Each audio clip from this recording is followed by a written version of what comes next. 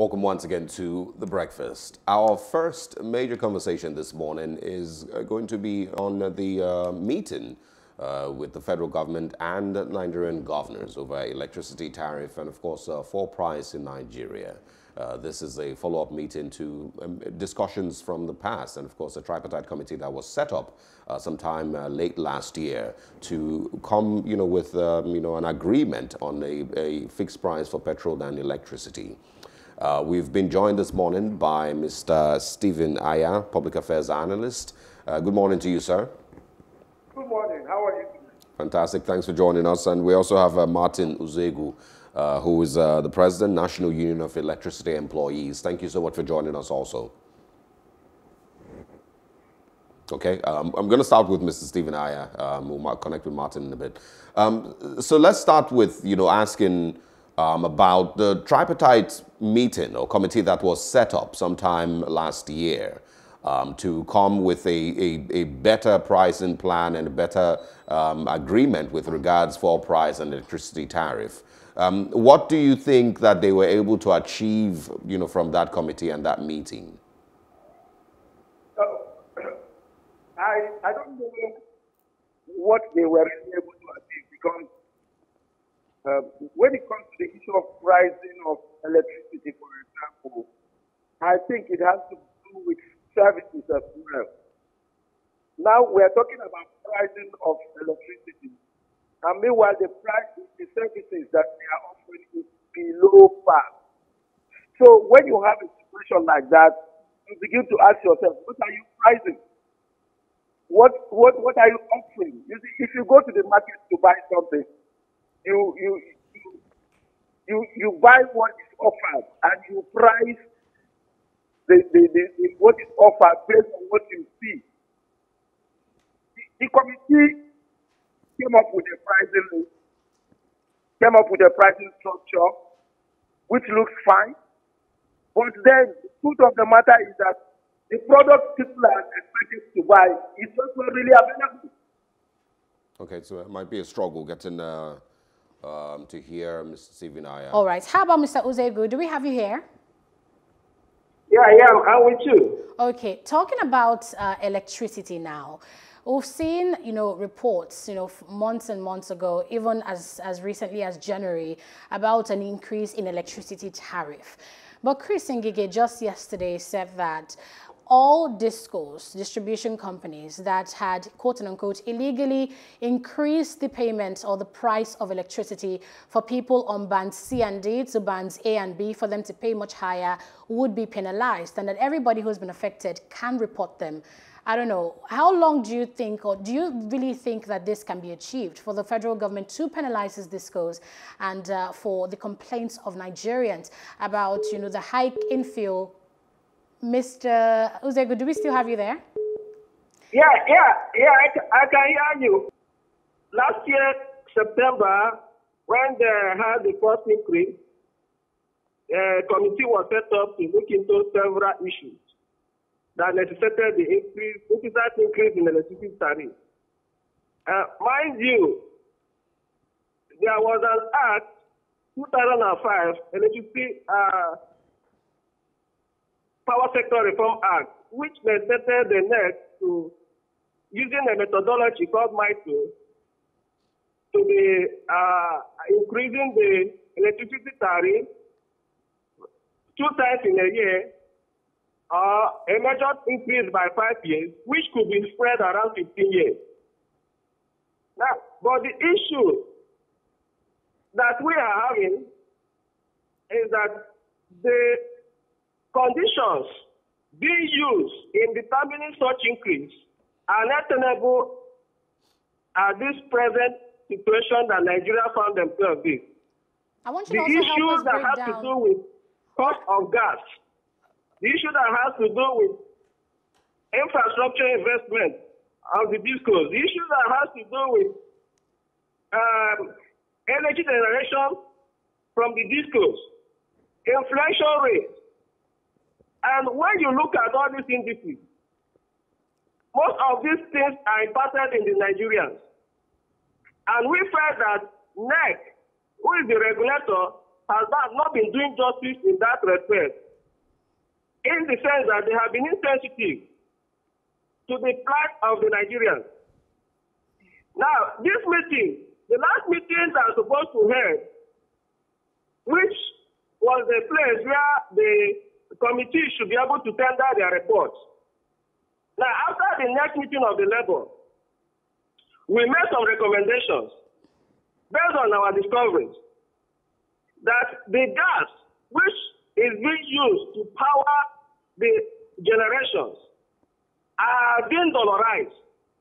In other words, the gas we are producing in Nigeria are being sold to the Genco in foreign currencies, which is against the tendency of the sovereignty of the country. Now, at the end of the day, we discovered that even the infrastructure investment costs being used by the discos are factored into the costs of the tariff. Now, the prices which are dollarized are charged at $2.80 as against the international price cost of $1 to $1.50. Now, we have made our recommendations that the government should look at, review the cost of gas charging to the discos and the Gencos to $1 to $1.50. That will enable the charges on the electricity tariff to reduce. Now, the infrastructure which we are talking about, that which the discos should be able to invest, because the energy sector, like you know, has been privatized. This is over 7 to 8 years. Now, government has spent almost 1.5 trillion in subsidy in terms of funding the sector, even after privatization. So why would they be charging the consumers or putting the cost of their inefficiency on the consumers? Because when you talk about infrastructure, the discos who bought this company should be able to provide those infrastructures. Okay. Now they are building it into the cost of tariffs, thereby increasing the tariff charged to the consumer. All right, Mr. Uzoegwu, how do we check these inefficiencies you've mentioned, these loopholes? How do we properly address them? We can check it. First of all, if our government is sincere and responsible to the citizens, now they have regulators who have that mandate to check the performance agreement of the discos between the federal government and the discos. Now, based on that performance agreement, that should have expired after 5 years. Now, looking at the present situation, they have extended it, and this is almost 7 years. Now, even though that they are talking about reviewing that agreement by the end of 2021, so you see that government ammunition has not been sincere in terms of checkmating what the investors are doing. Now, we also need to ensure that the investors are funding that sector, because one is that when they wanted to buy these sectors, there was 3 key cardinal points which the government raised. You must have a foreign direct investment. You must have technical ability. And you must have the capacity, managerial ability. Now, you and I know that these investors have never provided any foreign direct investment in this sector. That is why a lot of people are having issues of transformer, they're having issues of feeder pillars, no meter, and they are not replacing them.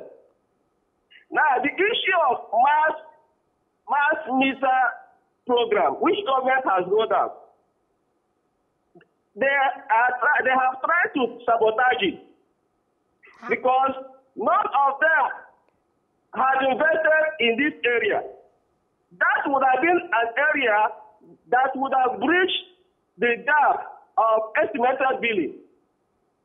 And that equally also reduce the cost of the experiences they are having in technical and commercial losses. All right, That government are no longer looking at these directions to ensure that the discos or the investors be able to apply all this approach to ensure efficiency in that sector. All right, Mr. Uzoegwu, let me quickly step in here. Of course, if you're talking metering, I'm sure that the Nigerian government, I'm sure you're aware also, has tried to step in, to assist with metering program for Nigerians. I'm not sure, how much success, we will be able to record with that. But of course, I'm sure that, we will go far enough. But I want you to go back to something that you said. From your statements, it seems you're saying the distribution companies, the generation companies, and of course transmission, are all somehow incapacitated or incapable of handling the volume of work that is required to make electricity better for Nigerians. No, they are. If there are commitments, now you can imagine the transmission sector, because these are two different sectors. Yes, though is a chain, because the generation cannot do without the transmission, and transmission cannot do without the discos. Yes. Now, but if we generate and transmit, and the disco doesn't have the capacity to distribute it to the consumers, then everything boils down to the fact that there are inefficiencies. Now, the issue is that the generation is not even the little that we have. The discos cannot distribute it. The transmission said they have the capacity to win up to 7,000 megawatts. As I speak with you, we are generating less than 4,000 megawatts. And the discos cannot even distribute this 4,000 megawatts. Hence, the result to rejecting load in some areas is always in the news. Now, what are we trying to say? That they don't have the capacity to even distribute the little one that we have. Now, how much more if we generate up to 10,000 megawatts? Okay. Quickly move into talking about, because why we're having this conversation is really about the meeting that the government will have with governors tomorrow. Chris Ngige, Minister, had mentioned in that news briefing that, they were done talking with Labour and the NLC, and now it was time for the governors to decide on better pricing figures. So I want your thoughts on what, this meeting can achieve. If the committee that was set up has put forth their report and their recommendations, what role do you think that the governors and the federal government, will achieve, in this meeting? Yes, the role that can achieve, one, just like I earlier said, if they are sincere and alive to their responsibility, they should be able to yield to the recommendation made by the Labour. Labour has provided some recommendations. One, Labour said the gas, which is being used to generate electricity, which is being charged in dollars, $20 per 80 cents, should be reduced to $1, between $1 to $1.50. That will enable the gencos who are spending more on gas, cost of gas, to be able to reduce the prices, and which they will be using to charge for the electricity generated. And that is where the next comes in. Now, the issue of infrastructure, we have asked the government not to transfer the infrastructure deficiency on the consumers. Now, he should ensure that the discos are funded, or the discos should be able to fund the infrastructure within their areas, because these areas have been privatized. Now, we're also talking about review of privatization, because the privatization has failed completely. 8 years down the line, we cannot talk about more than 4,000 megawatts. Before privatization, the main NEPA or PSCN was having the generation capacity within 4,000 to 5,000 megawatts. But 8 years down the line, the thing has fallen down. And yet there is a performance agreement which was reached between government and those investors. So they should review it and give it to people who are ready to finance this sector. Because the present people don't have the capacity to do that. Now, the issue of metering, we have made submission that government should localize the production of metering. We have manufacturing facilities in Lagos, like Mojek and Mamas. When you go there now, you discover that a lot of meters are there, waiting for the discos to come and purchase. Now, many of them have refused to do that. Even when you went to go to the discos office, you see a lot of meters lying fallow without being installed in the consumer's apartment. All right. That is indirectly trying to make the government look as if they are not doing a lot. All right, Mr. Martin. So government should make sure that they should put a monitoring team between the federal government and the labor to supervise what is happening. And these are part of the recommendations that the labor made. So if they can be able to go in line with this, I think Nigerians can be able to have the feelings of increase in generation, which will result to reduction in prices of electricity. Okay, Mr. Uzoegwu, let me take you up on your last statement. You are the president of the National Union of Electricity Employees, so I bet you better understand the body language of the government when it comes to issues about electricity like this.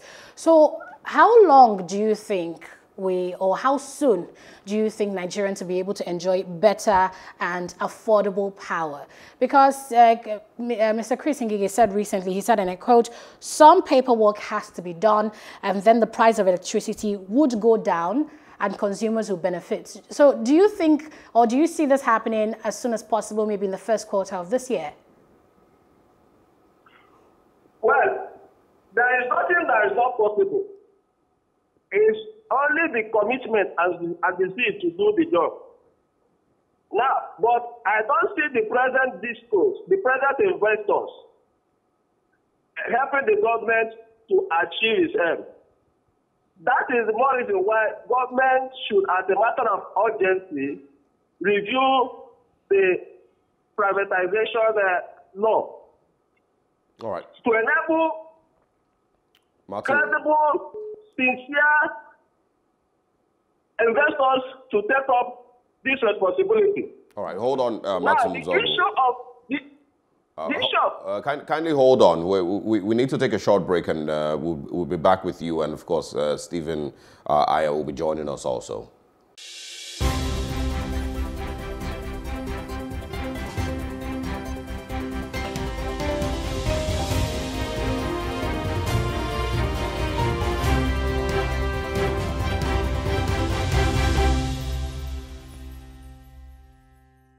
Welcome back to The Breakfast. Still is a conversation on the federal government and governors meeting tomorrow to talk further on petrol pricing and, of course, electricity tariffs here in Nigeria. We've been speaking with Mr. Martin Uzoegwu and Stephen Aya, who's just joining us once again. Welcome back, Mr. Aya. I want to bring you in here and, of course, get your thoughts on this meeting tomorrow. I'm expecting that Nigerians are going to be eager to hear, what this meeting has to offer and what they can possibly achieve. So I want to get your expectations from this meeting. What, do you expect that the governors will, be saying tomorrow at this meeting? Well, first of all, I expect that the governors will put politics aside and trash this issue of electricity supply seriously, because it is a major reason why Nigeria is still backward in terms of development, in terms of economic movement upward. The government needs to look at this issue very critically, because in the first place, the supply of electricity as a product is very, very low. In some cases, you say it's non-existent. And if you don't have supply, you cannot encourage people to pay or to buy products that you have available. And that's just a simple economic analysis or industry. So I expect the governor and the president to look at this issue critically. If, for example, they decide to adopt the report of the committee and go ahead with prices, then they have to come around to a much more reasonable price that will convince a lot of Nigerians to buy the product or to consume. Because as of now, we are all talking, we all know that a lot of Nigerians are interested when it comes to electricity supply. So most of them are not even interested in paying their bills in the first instance. All right, so because of that, you have to come to a level playing ground where every Nigerian will be encouraged to pay.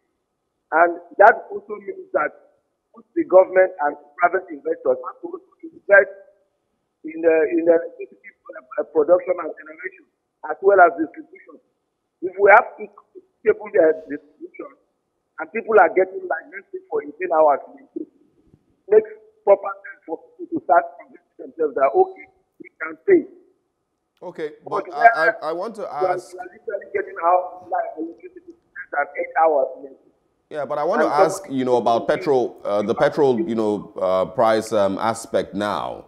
The reasons the government has continuously given for the continuous increment in the price of petrol, what can the governors do about that? And is there an agreement that can be made, in the meeting tomorrow that will change those factors that have continued, the increase in petrol pricing?